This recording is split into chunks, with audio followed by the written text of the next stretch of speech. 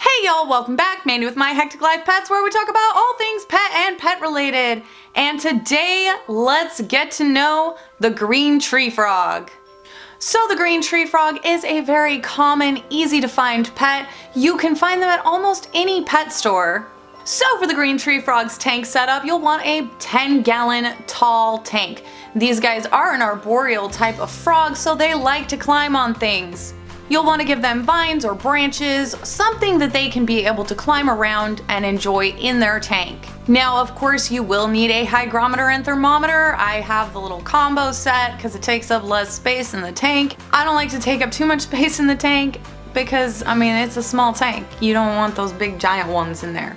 I like to go with a simple setup with having a slightly larger water dish and going with the eco earth that holds in a lot of moisture. These guys do like a fair amount of humidity. Around 50 to 60% is usually good, so you'll probably need to mist the tank down at least once a day, depending on what kind of climate you live in. If you live in a little bit drier of an area and it is harder to maintain the humidity levels in your tank, then you can always keep in a larger water dish or add some moss to the tank. So because these guys are actually pretty much just nocturnal, you don't really necessarily need a lot of extra UVB or lighting in the tank.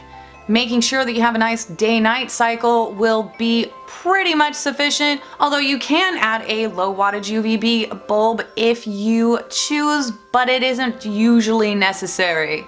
So for the temperatures in your tank, 70 to 82 degrees is usually the range that these frogs like. 70 more in the evening time. You never want it to go above 82 in the tank because then that could lead to problems like heat stroke. Oftentimes, depending on where you live, you might not need any kind of additional heating source. If you live in an environment where you might need a heating source, then there are under the tank mats, and you can of course use a low wattage heat lamp, although I would probably prop it up a little bit higher above the tank because I know my frogs like to hang out like right at the top of the tank. And you don't want it to get too hot and you don't want to burn your frogs. Now for these guys' diet, of course they are, being frogs, they are insectivores. Crickets and dubia roaches are great. These guys are excellent little hunters and they will dive bomb their food typically. Just make sure to dust their meal off with calcium vitamin D3 supplement every other feeding. Now with these guys, juvenile frogs tend to eat a couple of crickets every day, where on the flip side, the adults, you can get away with feeding every other day. When you're housing your green tree frogs, you can usually house 2 or 3 frogs in a 10-gallon tank pretty comfortably. Some people will even go as far as putting 4 frogs in there, but I feel like that's kind of pushing it, so I would stop at 3.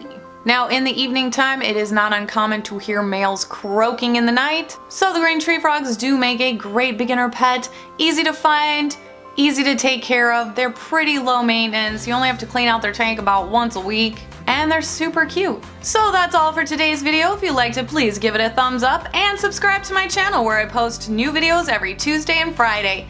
Thanks for watching, guys. Bye!